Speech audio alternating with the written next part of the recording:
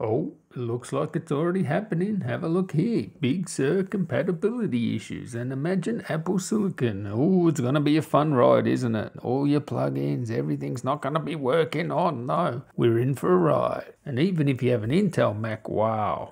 Be warned. Unless you really just use Apple apps, be warned.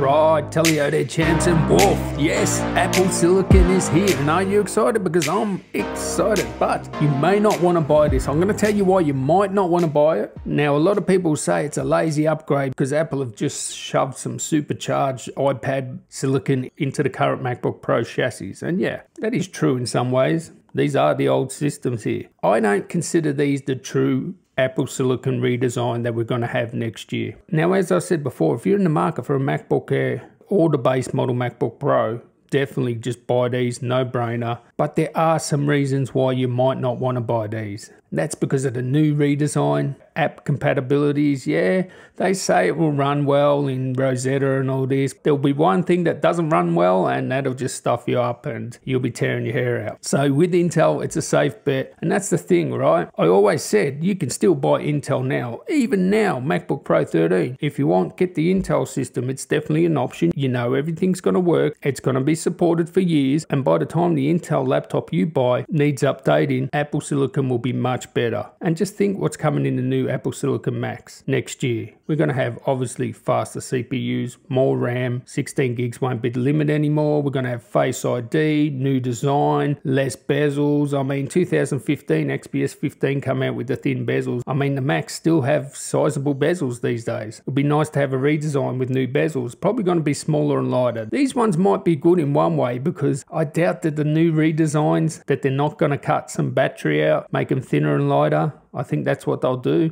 So for battery life, these may be the kings. Also, you'll be able to have 4 Thunderbolt 4s, mini LED HDR displays, which, you know, people are doing HDR content now. You need a HDR display. And for me, the biggest thing missing from these Macs is 5G or LTE. I don't really care about the 5G that much, but I want to see even just LTE in Macs, which you can do because you have it on the iPad, right? So why not have it on the Macs? And then you can go out and about anywhere and you're always connected. So that's my thoughts on the Mac. Make sure you subscribe because I'm going to slam these things. Can't wait to get them in-house. Yeah, it's exciting to have new stuff. It's exciting to have new silicon, and it's going to be exciting to compare them to other Macs and just even other PCs, see how we go there. So make sure you sub up.